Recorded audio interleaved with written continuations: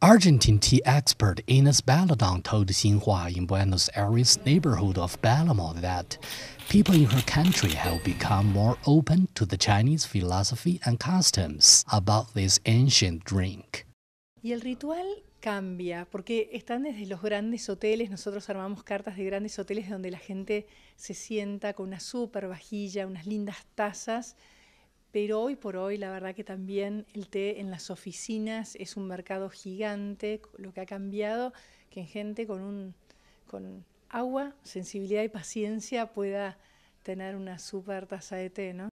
The 41-year-old expert spent many years studying tea culture, touring China, Japan, Sri Lanka, India, France, and the United States on the subject. Es difícil comparar los consumos de té con China, por supuesto, donde el té es la vida cotidiana. Pero en Argentina ha crecido muchísimo. Yo veo una proyección maravillosa, veo cómo viene creciendo el consumo y la gente cómo se va interiorizando. A trip to China even inspired her to blend Chinese tea with Argentine berries for a unique taste. Donde más noto la diferencia es que antes la gente grande tomaba té. Hoy uno ve chicos de todas las edades que llegan, que eligen, que les gusta saber qué están tomando, que están esperando que traigamos alguna cosecha especial y eso es maravilloso.